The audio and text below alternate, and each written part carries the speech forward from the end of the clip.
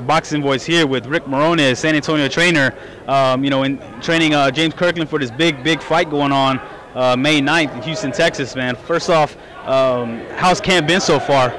Oh, it's been great, man. We've been, the team is, it's a new team for him, but everything's coming together. Everybody gets along, and everybody's pretty much on the same page, man. Just trying to get James that victory May 9th.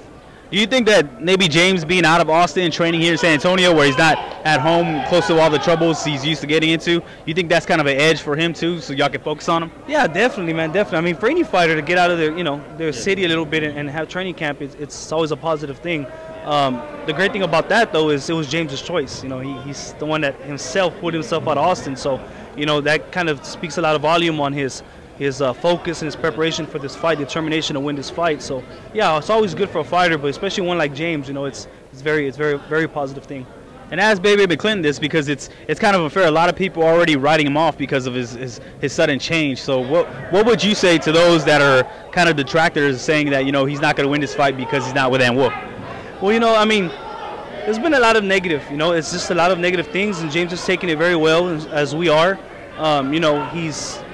People keep saying he's undefeated with Ann. He only has one loss. You're not talking to a guy that has 3-4 losses. You can't replace an Ann Wolf. She has that great bond with James Kirkland. However, James felt in this fight, he was going to need to be a little smarter, a little more intelligent to win this fight.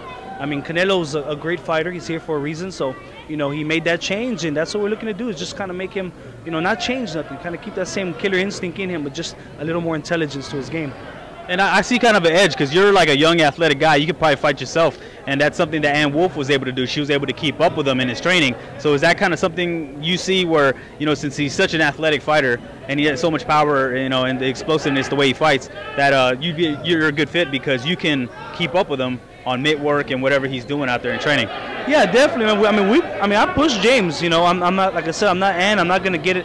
He's a man. I'm not going to get in his face in a certain way, but he's been in the game long enough to know the things he needs to do and the things he doesn't need to do. So yeah, we train very well, man. We have that connection, even being a young person. I think I'm a year younger than he is. So, but it's great. It's a great bond we have. And okay, and going back to James.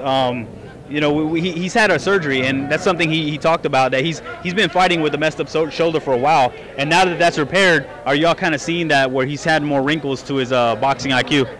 Yeah, there's a lot of, the shoulder surgery is something that hasn't had an effect in camp yet. There's been no issues with it. He feels good with it. But you never know. There's times where we do our little hesitant in the gym of him throwing certain punches and stuff like that. But he's good, man. There's just there's a lot of negativity going on right now. But this is where we make these believers. May 9th, and when he comes out victorious, not if, when.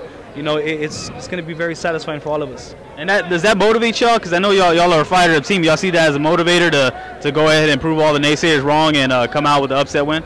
Definitely, man. There's no better motivation than, especially me, man. I've been kind of on the edge for many years, but I've been God has put me in a lot of great positions at a young age as a trainer. But one thing I do know is that dedication doesn't respect an age. When you put work in, man, you dedicate yourself to something. Anything's possible. So now I'm in this situation. Of course, I know all the criticism we're gonna get. Me and Gerald Tucker and those things. But yeah, it's just motivation, man. It's just fuel to the fire. And when he wins, like I said, I can't wait to wake up in the morning and see the comments. All right, 2 more questions. Going into this fight,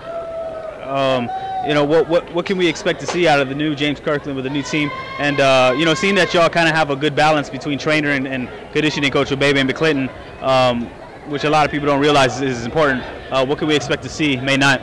You're going to see a great James Kirkland, a complete James Kirkland. People throw darts at his defense, at his his lack of ability to cut the ring off sometimes, his lack of ability to use his jab, to set things up. You're going to see a lot more smarter James Kirkland. The same guy, like I said, the same guy. Canelo's never felt someone like James. Canelo's been in there with some great fighters, don't get me wrong, but he's never felt someone with the power that James Kirkland possesses. So, yeah, it's going to, we all know Canelo fight.